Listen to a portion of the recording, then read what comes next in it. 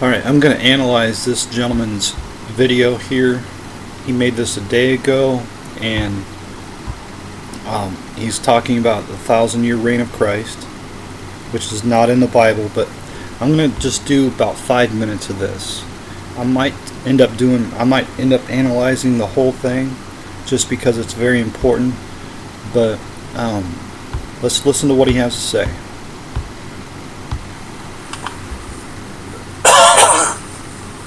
What I'm going to do today,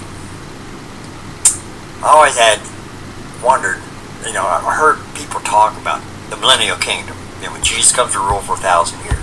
Alright, first of all, the Bible never mentions this idea of Jesus reigning 1,000 years. It's not in the Bible, it's not in Revelation 20, it's not anywhere in the Bible at all. Okay? Just so we're clear about that. Shall reign with him, and then of course Jesus reigns forever. Alright, keep that in mind. He shall reign over the house of Jacob forever, and his kingdom there is no end. So this false teaching, this is not something that people are reading the Bible and learning and pondering. This is something that they're learning from somebody else. They're learning this from man and not the Bible. Alright, and now when you're hearing this, think about he's going to talk about how great it's going to be when the Lord Jesus Christ comes, and he's right. But the insinuation, if you will, is that this is going to come to an end. This is only a 1,000-year period. And then also let me suggest this for you. If Jesus is not reigning in your life right now, how can you rightly claim to be saved? So it's going to be great. Nobody ever gives in details what it's going to be like then. That's what I'm going to do right now. This is about the millennial kingdom. When Jesus comes back to reign, and it's going to be like paradise. Okay. But it's only going to be 1,000 years, so enjoy it while it lasts, according to these people. There's been a lot of talk about the day of the Lord. That's when he comes back to reign for 1,000 years. But the Bible never says Jesus reigns 1,000 years. It's not in Revelation 20. It's not anywhere. There's little said on what it'll be like during that 1,000 years. What I'm about to show you here through the scriptures is what they had to say about life during that time. It's going to be completely new in a different era in the life of mankind. It'd be a world united for the first time in history. It's a time in the history that man that we can only dream about in our present day. Let's go ahead and explore the scriptures. We're going to start with Isaiah 11:6. The wolf shall also dwell with the lamb, and the leopard shall lie down with the kid, and the calf and the young lion and fatling together, and a little child will lead them. The natural instinct of being a predator will vanish, as well as the fear of predators. All animals will live together in peaceful harmony. A human child will become as a shepherd and lead any animal without fear of being harmed.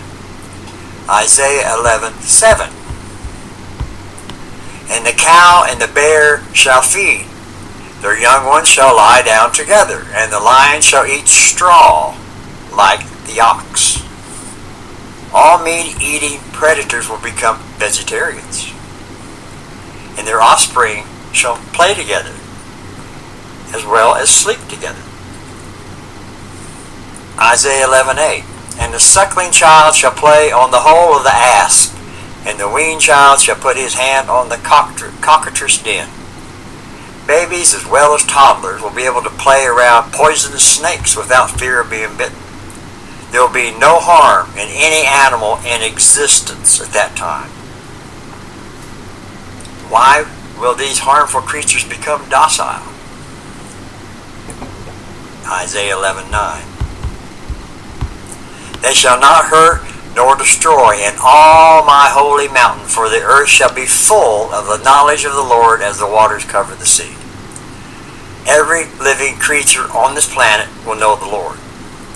The animals as well as people will be full of the spirit of knowledge and know that the Lord Jesus created all of us. Not even the animals will want to do anything that will cause the wrath of the Lord to come upon them. Okay, the scriptures have shown us that the Lord's return will have a huge impact on all animal life. This is only the beginning, and many changes that will come about when the Lord returns to reign on earth. What else will happen during this time? Okay, Isaiah 35:1. The wilderness and the solitary place shall be glad for them, and the desert shall rejoice and blossom as a rose. Even the earth itself will rejoice when the Lord returns to reign. The earth will be cleansed from all violence and bloodshed. The deserts and wilderness places shall become fertile and blossom with all kinds of plant life. The wilderness being glad and the desert rejoicing makes one wonder if the earth is actually alive. Does it seem odd to you that the earth itself will change and be happy when our Lord returns to reign? Let's go on. Isaiah 35:5. Then the eyes of the blind shall be opened, and the ears of the deaf shall be unstopped. During the reign of Christ, every person on earth will be healed from any and all diseases and physical infirmities. The millennial reign of our Lord will begin with every person on earth in perfect health. And you notice he's reading something. He's not reading from the Bible. He's reading somebody else's doctrine. Perfect physical bodies. Isaiah 35:6-7. Then shall the lame man leap as a hart, and the tongue of the dumb sing. For in the wilderness shall waters break out, and the streams in the desert. And the parched ground shall become a pool, and the thirsty land springs of water. In the habitation of dragons, where each lay, will be grass with reeds and rushes. Again, the physically impaired will be healed of all infirmities. All deserts and wilderness areas of the world will become lush and fertile ground with an abundance of vegetation. Springs and streams will come from the ground throughout the entire world. The earth will become like it was in the Garden of Eden once again. Isaiah 60. Okay, hold on. I'm gonna excuse me. I'm gonna end it right there, but I might do a part 2. I got to go. But this is interesting because what he's describing is the world to come, which never ends. It's when we are transformed from our corruptible bodies into our incorruptible bodies. It is when there is no more pain, no more sorrow, no more crying, and no more death. Alright, this is not a 1,000-year period. This is everlasting life. Alright, and the one thing that these guys, I haven't watched anything beyond this, but one of these, the one thing that these guys refuse to talk about because they can't is this idea of what happens when the 1,000 years is over, according to their, comic book, sci-fi, zombie vision.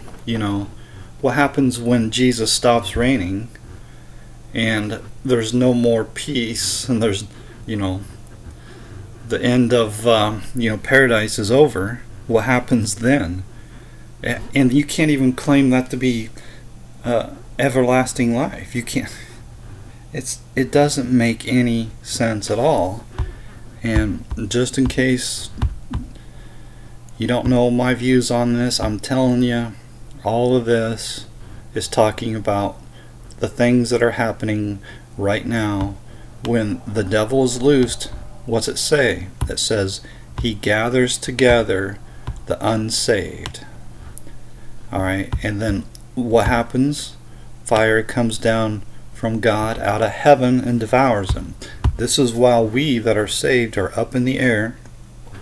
Our enemy is gathered at our feet, and they are destroyed. Alright, this is, again, this is the, what he read in Isaiah, I believe it was, where the sun shall be darkened and the moon shall not give her light, and the stars shall fall from heaven, and the powers of the heavens shall be shaken. This is when Jesus comes in his great white throne, and judgment is given, and the judgment is this separation of the saved and the unsaved. The saved are lifted up in the air, the unsaved are gathered at our feet, and fire comes down from heaven and devours them all. And then what he's talking about, and which is something that probably doesn't get talked about enough, is what happens after the return of our Lord Jesus Christ. And there's a lot of great stuff in it.